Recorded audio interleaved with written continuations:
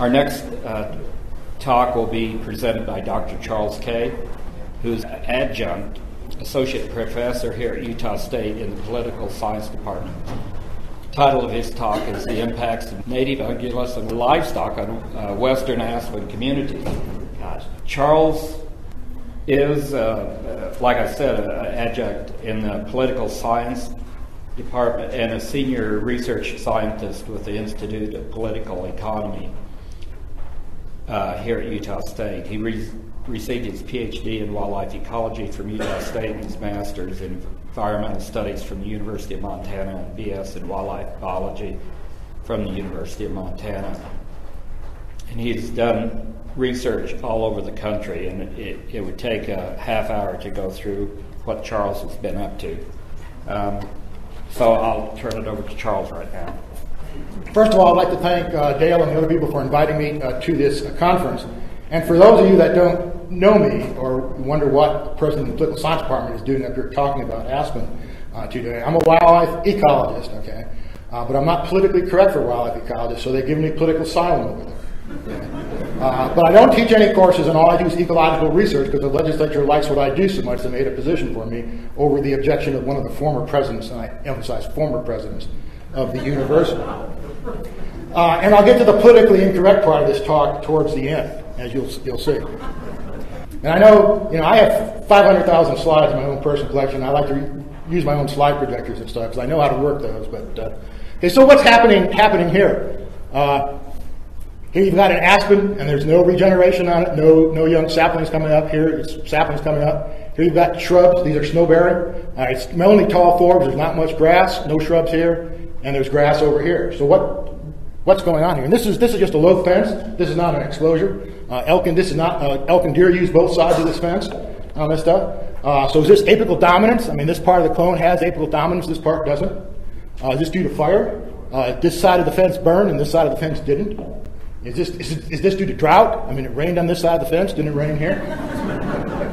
Or maybe it's due to global warming. I mean, this side of the fence warmed up and this side of the fence didn't. I messed up. Well, I hate to bring these up, and it's not really funny because I've been at a lot of these dirt-kicking meetings that Dale and other people were talking about, and somebody's always got another excuse. I mean, actually, you can go back and figure out what the problem is if you read Baker's 1919 and 1925 papers. Okay, it hasn't really changed. It's just people don't want to admit the obvious. Okay. So what's actually going on here is its difference in herbivory, okay? This side is a horse pasture. Horses take out the grass. They don't touch the shrubs much. Shrubs, snow-bearing increases, and they don't touch the aspen, assuming they're lightly stalked. This side here is domestic sheep. The sheep take out the tall forbs on it. They take out the shrubs. They take out the aspen suckers, stop the stand from regenerating, and you're left with these beautiful grasslands, and this is up on Cedar Mountain. This is probably not natural. Over the last 20 years, I've personally measured more aspen exposures than any other ecologist in the West that I know about. And in every case, aspen successfully regenerated without any disturbance when herbivory was controlled. This is an exclosure here. It's an 8-foot fence right here. This is in Rocky Mountain National Parks. No livestock in here. This is just elk. This is an aspen exclosure in the Yellowstone ecosystem. This is not actually in the park right here. This is an exclosure. It's actually on the Gallatin. Long exclosure goes this way, comes this way, and goes this way. No livestock in this area. This is just elk. That's what the aspen stands look like, except inside where they've been protected for a number of years. This is a place in southern Utah. This is actually the famous clone. This is called Pando. You're looking at part of the largest living organism on Earth. It hasn't been regenerating, so they did some clear-cut logging trying to regenerate it. They clear-cut a part, and it was all eaten to the ground, so they clear-cut a larger part, and they built an 8-foot fence. So this is the 8-foot fence right here. This part of the clone is actually dead. Dale and I and Bob Campbell, we had some research plots. They're Dale's, but I helped them measure it the last time. This is mainly deer. Okay. There's not much livestock in this area. This is a 1957 photo of the park pasture aspen exposure. This is on the the east side of Boulder Mountain. This is part of my repeat photo research. I've personally made well over 2,000 repeat photographs throughout the western United States, and probably 1,000 of those almost show Aspen. So this is the way it looked in 1950, 57 and 57. There weren't any elk in the country. It had high deer numbers at that time, but this is just a 5-strand fence. It was actually a sheep-proof fence because they did have sheep on the allotment back in 57. Watch this area right here. Once the livestock were excluded, in fact, the Aspen clone has spread out. Now, the spread has since been stopped by elk, but that's another point with this exclusion. Even where conifers are present, Aspen has successfully regenerated inside exclosures. Okay, this is an exclosure. This is the Hancock exclosure, about 10,000 feet. It's on the north end of the the south end of Fish Lake Mound. This is what's called a 3-part exclosure. One part is protected with an 8-foot fence, so you keep the deer and elk out, and you keep the livestock out. And the other part of the second part then is just this low fence. This is on a sheep allotment, so you have a very low fence right here to keep the sheep out. And of course, the third part then is where both the livestock and its adjacent unfenced part of the clone, where both the livestock and the wildlife have aspects to it, access. And by measuring Aspen stem dynamics in the 3 parts of the exposure, you can sort out whether it's climate change or whether it's herbivorous with its wildlife or its livestock. And so one of the things I've done when they started this Aspen ecology project in southern Utah, my part of it was 2 things. One, to do the repeat photos and then measure all the long-term existing Aspen exclosures. So this is inside the exclosure, despite the fact that you got over 40% canopy cover of spruce to 10,000 feet on it. You've got all this Aspen regeneration, all the different stems, and they all date back out to when they built the exclosure. And Dale and I have published a paper on all these Utah exclosures in the Journal of Range Management. Okay, so this is this is inside the low fence part of it. So there's no sheep in here, but this is just deer. This is primarily was a deer problem that started here, and then in the last 10 or 20 years, the elk numbers have come up. So there's no domestic livestock in here, but even the deer themselves were able then to keep the stand from successfully regenerating. And of course, where you had both the wildlife and the livestock on it, the Aspen stand had no chance of regenerating whatsoever. Okay, Aspen ungulates also have a dramatic impact. It's not only when you're talking about biodiversity and bird and animal communities and forest protection, wherever you want to talk about it, it's just not the Aspen stems that are going on, even though that's the most visible part, as the previous speakers alluded to. There's also massive changes going on in understory species composition. Okay, and this is many of the plants that drive the insects, that drive the birds, that drive the small mammals, that drive everything else. This is, again, this is a 3-part exclosure. It's a woodchuck exclosure. This is on the northeast end of Mount Dutton on the Fish Lake or Dixie, I can't remember, National Forest. So this is inside the 8-foot fence part where both wildlife and domestic livestock have been excluded. And what you have on these Aspen stands, you get shrubs and you get tall forbs, especially palatable forbs like Indian paintbrush. Then you just go across the fence. So this is in the same clone. So we're not talking clonal difference, climate difference, fire, or anything else. We're in the same clone. All we're talking about is herbivory differences. So now this is the low fence on it. This is on a cattle allotment. So this low fence here in the background keeps the cattle out. And mainly, again, this was mostly a deer, historically a deer, because of the high deer numbers in the 50s and 60s that you had on these ranges. So the deer themselves eliminated the shrubs and the tall forbs, and what you're left with is these beautiful native grasslands. Okay. And then in the third part, where you put livestock on top, if the livestock especially the cattle, tend to take out the native grasses, and you're left with Timothy or Kentucky bluegrass, okay, which are non-native species. This is a graph from my dissertation research outside of Yellowstone Park, where I did a 20% random sample of all the Aspen clones in the Eagle and Phelps Creek drainages, which are immediately north of the park boundary. And for a little history, up to 1968, the Park Service thought they had too many elk in the park, and the elk were destroying the range and destroying the Aspen communities. So they actually controlled elk in the park, and they shot elk in the park. And as they shot elk in the park and they took the count down to 3,176 elk in the park, very few elk came out and wintered outside on this range outside the park. So this solid line here is the number of elk wintering outside the park. And then the bars here are the percentage of the Aspen stands, the 20% random sample in the entire drainages. Okay, the percentage of the Aspen stands that had a regeneration event within 5-year intervals.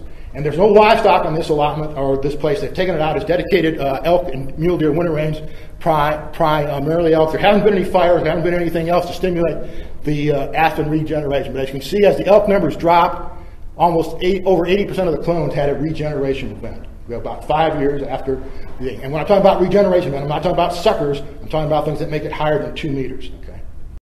But what about fire? Burning aspen stands successfully regenerate despite herbivory. I mean, certainly you can use fire. I mean, the aspen stands, you top kill the trees, and you have this massive sprouting of aspen. This is one of 865 photo points that I have established in Yellowstone after the 1988 fires. So this is in September or October '88 after this burned on the northern range. And within 1 year, you can see you had this massive sprouting, especially around the edge of the clone, because there was so much conifer fuel bills up here. The soil temperature got too hot that actually killed out the roots that are close to the surface that give you most of the sprouting. But the clone was still alive, and you had all these suckers 1 year later. But those suckers were repeatedly eaten to the ground by elk, and today the clone is extinct. So these clones that are thought to be thousands of years old, within 100 years of park management, they're gone. And this has happened virtually on all 865 sites. Now, livestock can have a similar effect. If you know my publication history, most of what I've done has been working on wildlife issues. I'm a wildlife biologist, but for 3 summers under contract to BLM in Nevada, I measured their aspen stands there, and the places they sent me there were no elk and there's virtually no deer left in Nevada. So in Nevada, it's mainly a livestock a problem. So this is a stand that burned in one of the wildfires they had a number of years ago, and for whatever reasons, we don't need to get into the politics of this, but the BLM did not close the allotment after it burned. Okay, so this is what the aspen looks like after the cattle have been into it. And the cattle were there. I had to run them out of the stand. And this is one of I used 2x30 meter belt transects as Dable and Walt Mugler established when they were measuring aspen. And this is the allotment fence right here. So this is what it looks like where it burned it, and then they had cattle on top of it. And this is right across the fence. So these 2 pictures are less than 100 yards away. Okay, so this allotment the BLM closed. And they try to close them for 3 years after you have these wildfires. So not only can you get for general range restoration, and then I also gave them some guidelines, and I wrote a whole thing on aspen management guidelines for the BLM in Nevada. Now, beaver are important in creating and maintaining riparian areas. I've written several papers on this, but not where ungulate herbivory is excessive. Okay.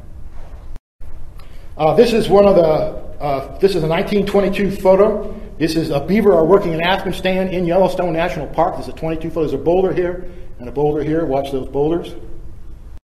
That's the way it looks today.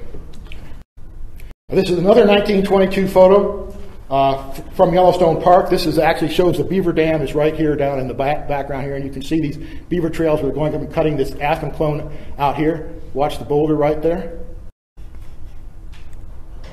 That's the same place.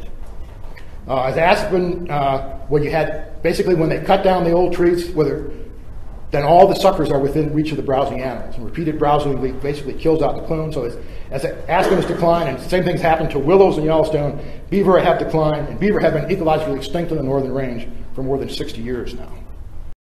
And the same thing, beaver plus livestock can also lead to the elimination of both aspen and, in the long run, beaver and all the biodiversity and things that are associated with this massive transition or transformation of the vegetation communities. This is a site in western Wyoming. You can see the beaver moved in here, built this dam, trapped the silt like we'd like them to do and stuff, cut all the aspen here, but you don't see any new aspen saplings or stuff coming out.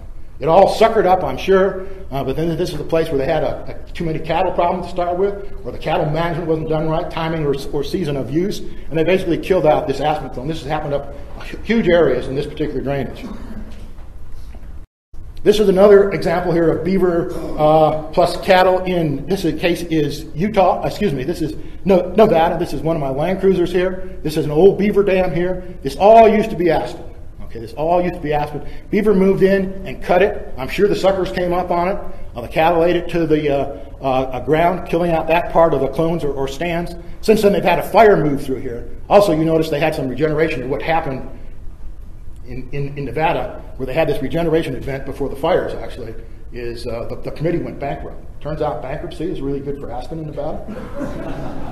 And the range was destocked for 5 or 6 years. So this was another mountain range where you had the allotment fence went right down the center, and on one side there hadn't been a new aspen tree grown more than 2 meters tall in 120 years, and this side all the clones went off. But then they all burnt.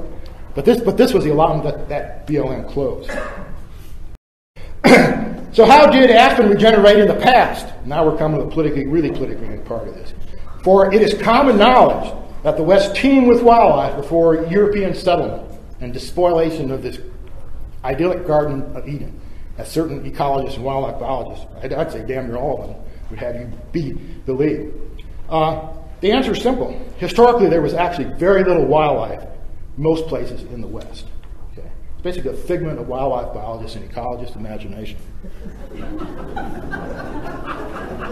They certainly have no data to support it. There's all sorts of data sets, and I work on this, and it's in my publication. So I'm mainly going to talk about the aspen here, because aspen, one of the reasons I study aspen is starting in Yellowstone. I've been invited to Parks Canyon and studied it up there, and they picked it as a critical indicator of long-term ecosystem states and processes. Okay? It's very critical as far as how the old ecosystem function, how things function in the past, how things were structured in the past. Aspen is a key indicator of this on intermountain ranges. As most of you know, elk like to eat the bark of aspen for whatever reason. It's not known yet why they do this.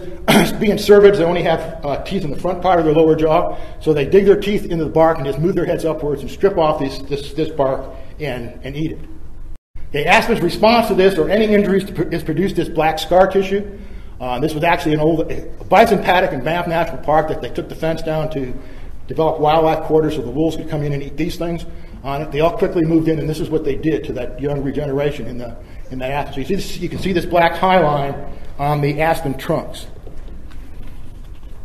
Now, according to the Park Service, this is natural. White bark aspen, lower 2 meters, is unnatural.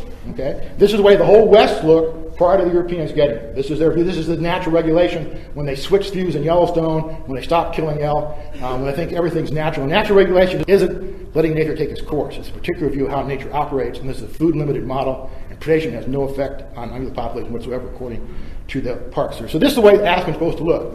Well, if that's true, and then you go to historical archives and you find the earliest photographs that you can find, and I hate to say I've searched every archive in the country that I know about, but I think I have, and my friend's done the same thing in Canada. They just did his PhD on aspen ecology from Jasper in the north to Waterton in the south, 12 different ranges. So if you find old photographs, they ought to be black the lower 2 meters.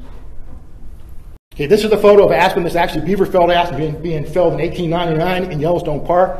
Notice they're white all the way to the bottom. These are branch scars. These are normal for aspen. Okay, so that's an 1899 photo of aspen. This is an 1893 photo. This is Company D of the Minnesota National Guard during the lunch break on this type of stuff. Note the aspen here. It's white all the way to the bottom. This is an 1870 photo of aspen in the Uintas here in Utah. Again, it's white all the way to the bottom.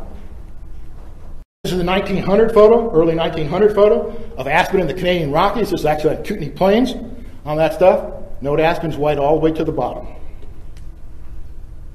And this is an 1872 photo that Hillers took in southern Utah. He called it Bee Lake. It's not called that today. Notice aspen are white all the way to the bottom. This is just a spruce fir forest now, but that's another story. And this is an 1873 photo in Colorado. This is one of these people. One of these people is William Henry Jackson, and one of these people is Hayden, sitting in the front row. So this is 1873 in Colorado. Again, I've checked all the earliest photographs that I know about for Western North America, and a lot of these photographs are BC or BL or BS, before cattle, before livestock, or before sheep. There's actually only 4 or 5 photos that I know about in the whole North America that are before the livestock got here. And between myself and Cliff White in Canada, we've redone most all those photographs, the ones that we can find. Okay, now similarly, elk and deer like to highline young aspen. What happened here? And this is a photo. This is actually in the paper on aspen exposures that Dale and I published. This is a photograph of aspen on the Dixie National Forest. You got the old mature trees here. And then what happened is the deer population crashed in the 70s. Okay, all the aspen root suckered, and you had this young class of new aspen sapling come up. The deer population came up by 85 and highlined the vegetation. Okay, highline the aspen. Aspen's very palatable. Both livestock and wildlife like to eat the aspen. So again, if you always had large numbers of deer and elk on these intermountain ranges, and you go to these old photographs again on it, they all ought to be highlined, because these old photographs again are not just snapshots in time. They tell you a great deal about long-term ecosystem states and process, both fire ecology and particularly ungulate herbivory, and what factors actually limited ungulate populations and structured entire plant communities. So this is an 1873 photo of aspen in the Black Hills. 1874 photo of aspen in the Black Hills on it. Regenerating aspen stand after partially burnt. Those got branches all the way to the bottom. This is an 1872 photo, again, before a livestock photo on Boulder Mountain taken by Hillers. Branches all the way to the bottom. This is an 1893 photo of Aspen in Yellowstone National Park. Notice the young regenerated aspen after a fire probably 20 or 30 years early. They have branches all the way to the bottom. There's no signs of ungulate herbivory at all. And this is an early photo from the Canadian Rockies. Not only is aspen white all the way to the bottom, it's got branches all the way to the bottom. No signs of ungulate herbivory at all. Now, as part of my research on long-term ecosystem states and processes, I've systematically evaluated all wildlife observations left by early explorers. I hate to say I have them all, but I think I have all the first-person historical journals of exploration in western North America. This is part of my Yellowstone dissertation research. This is the outline of the park here. The spaghetti-like thing is the routes of the explorers. At the present time, there's over 100,000 elk in the system, over 5,000 bison in the park, and 600 wolves, and this is all thought by various people to be natural. Yet between 1835 and 1876, there were 26 different expeditions. They spent 765 days in the Yellowstone ecosystem on foot or horseback. Yet they reported seeing elk only once every 18 days. Bison were seen only 3 times, none of which were in the present confines of the park, and no one saw or killed a single wolf. Okay. At the request of Parks Canada, I conducted similar analysis of early wildlife observation in the Canadian Rockies. And although elk dominate that system today, at least until the wolves recolonize the area, early explorers counted elk only once every 81 days. Only once every 31 days. Okay, what this is for the map here is Montana, Idaho, Washington, Canada above it, Alberta on this side, BC here. You have Banff Park here, Jasper Park, and then Yoho and Kootenai. And these lighter lines are the routes taken by the early explorers in the Canadian Rockies. Hence, they saw elk once every 31 days. But didn't Lewis and Clark report the West team with wildlife? Turns out not at all. Okay? People have been totally misrepresenting and misreading the journals. In fact, the data support the exact opposite conclusion. Okay, what I've done is by using 3 different methods, I've quantified all the wildlife observations in Lewis and Clark journals. This graph here represents 40,000 data points. Okay? And then I developed it, and then for simplification, I divided the trip into 55 trip segments. Okay, so what you have here is the mean abundance, daily abundance of all wildlife species. These are all ungulate species, and grizzly bears and wolves, and the mean daily abundance of native people here. I can plot the mean daily abundance of wildlife and mean daily abundance of people all the way for all 863 days of Lewis and Clark's expedition. Okay, on it. And what you see, first of all, the 0 axes are offset because there's so many points that fall on the 0, 0 line. This is called the smoothing spline with cross validation. You can't, the statistician here in Natural Resources told me you couldn't run a regression on this because the points are auto-correlated. So this line has no statistical value. It just means half the points are above it, half the points are below it. But what's important here, what does 2 mean for mean daily abundance of native people? This means this is just a new sign. Okay, Lewis and Clark part of a new sign. Time you get the new sign to native, everything is gone. The only thing that's left is white-tailed deer. Turns out, and this is another thing that wildlife ecologists haven't pointed out or known or whatever reason, Lewis and Clark killed more white-tailed deer than all other ungulates put together. If it wasn't for white-tailed deer, Lewis and Clark might even starve. But that's a whole other issue. So there wasn't any wildlife. In fact, if it had not been for a buffer zone between tribes at war, Lewis and Clark would have found very little wildlife anywhere in the West.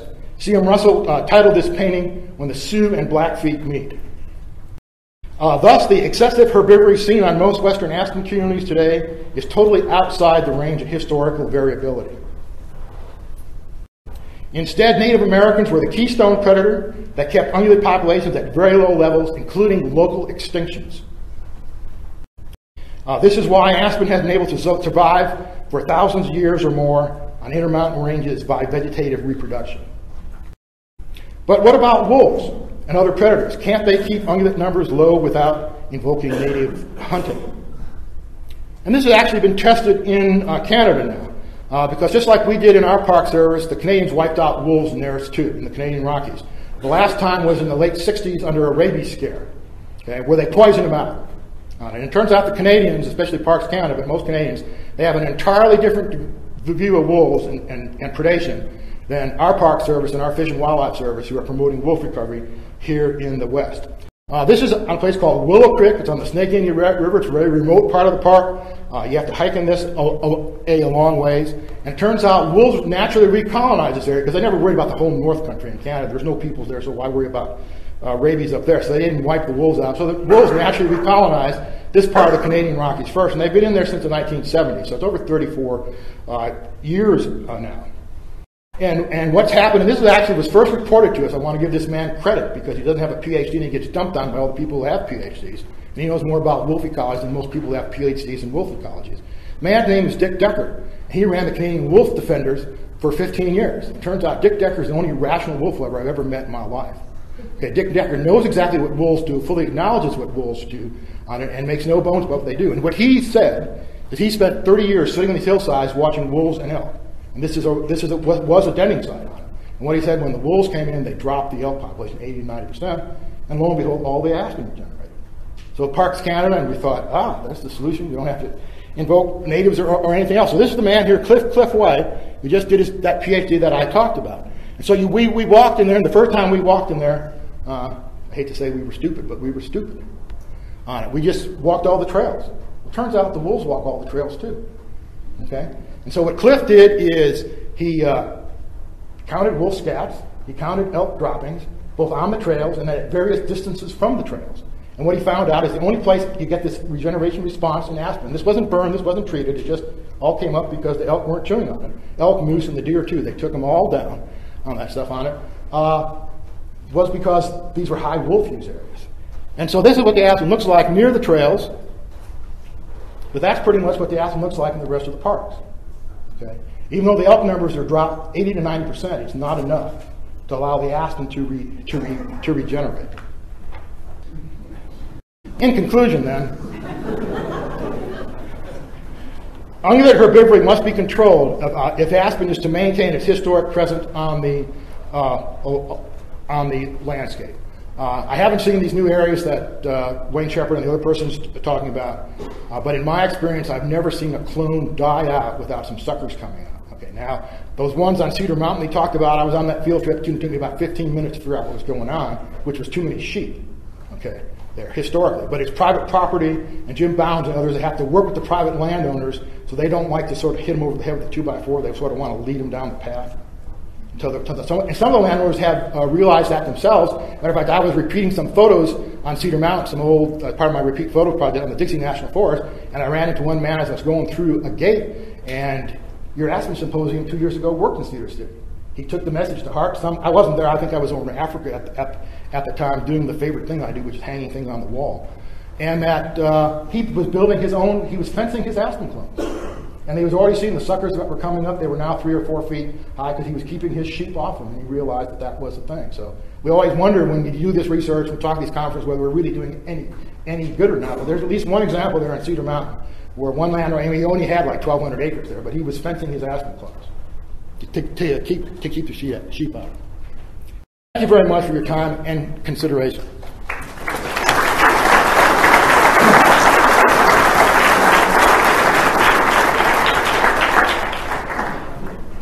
There's a little time for a couple questions for Charles.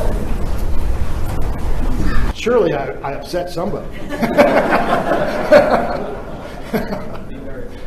Yes. You kind of lights because there's those scar marks on the lower portions of the aspen. There was very low density of ungulates in those areas.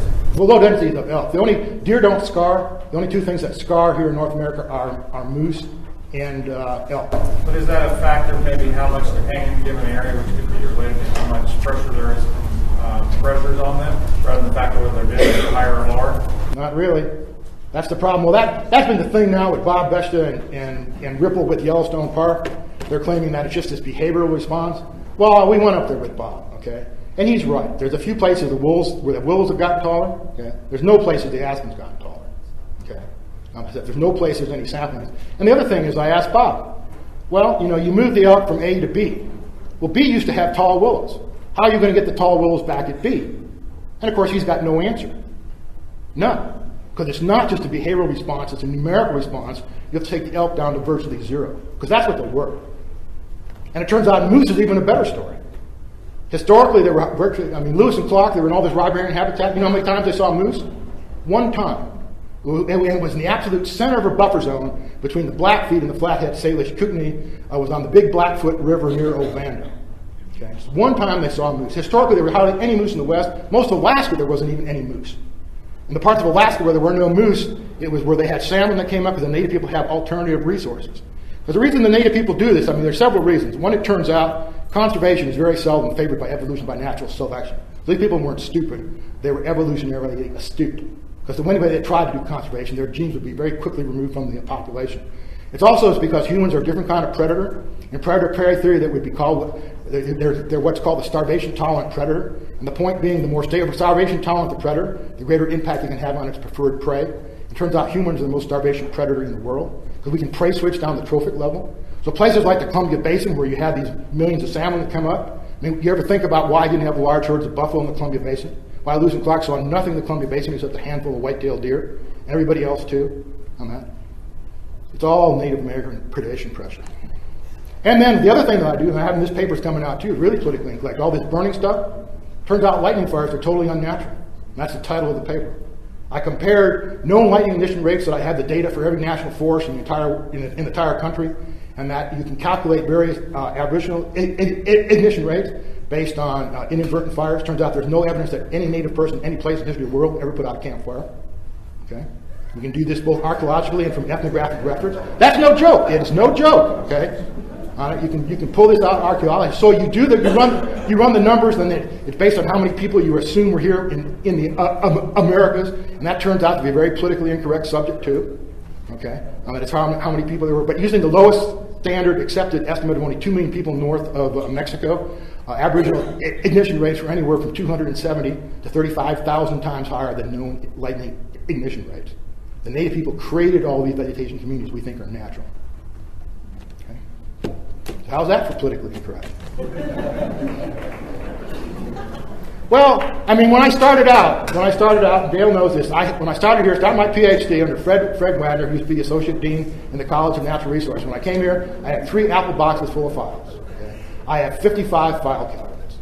Okay? I never set out to study Native people. It all started because of what Yellowstone did, and that's just where the data led me. Okay? Thank you very much.